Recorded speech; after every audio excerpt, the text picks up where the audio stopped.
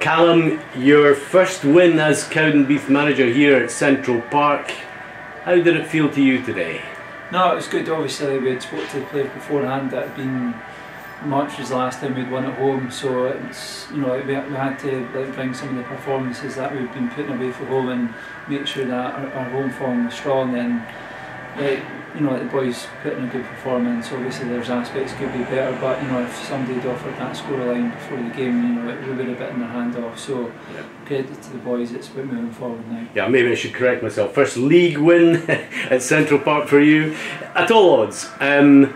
Bit of a blow to see Matty McDonald go off injured. How's the young man's knee? It looked a wee bit sore, apart from anything else. Like, to be honest, I don't think we'll know until possibly Monday, Tuesday. See how his knee reacts to it, but no, it's difficult to say at the minute. Yeah. And were you pleased with the way the players adopted a fairly high press from the very beginning? And that clearly put Edinburgh under a huge amount of pressure in the first half. No, first half we were excellent, you know, and I think it was 6-0 at half time, but it could have been, should have been like a lot more, and it's not been disrespectful to them, just we were like, we done well, we pinned them in their half, we were like direct and we forced them into mistakes, and at times we punished them for them, so no, the boys done really well first half. Looking to the season so far, the team remains unbeaten, decent results against the two B teams in the league. How do you quantify the progression so far in this Lowland League for Cowdenbeath? Obviously we want more. Like, we should be sitting on maximum points from the 4 games that we've played, but we're not.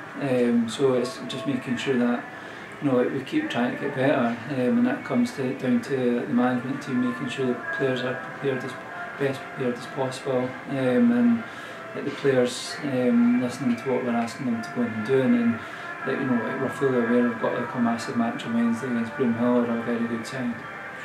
We haven't, of course, spoken, I don't think, on Blue Brazil TV since the league campaign begun.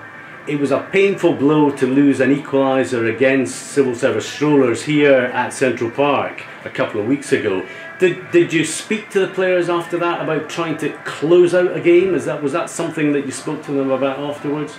No, I think everybody's aware of the fact that, you know, we've done it like 2 games in a row.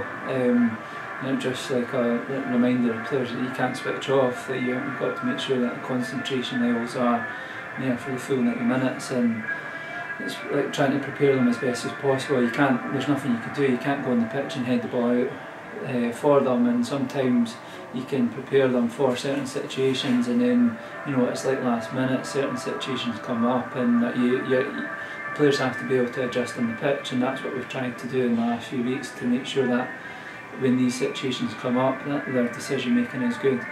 Yeah.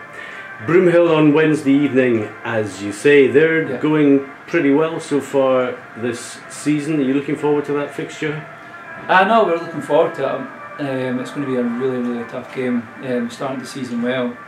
A good side, got good players, obviously a good management team as well, so we need to make sure that our preparation is good for the game. Yeah. One final question, certain substitutions were made at half time given the way the game was going. Dougie Hill had a fairly large ice pack on the back of his calf, I think. Is he okay, do you think, for the next match? Dougie should be fine. Yeah, good. Okay, enjoy the rest of your weekend. Callum, thanks for speaking to us. Good stuff.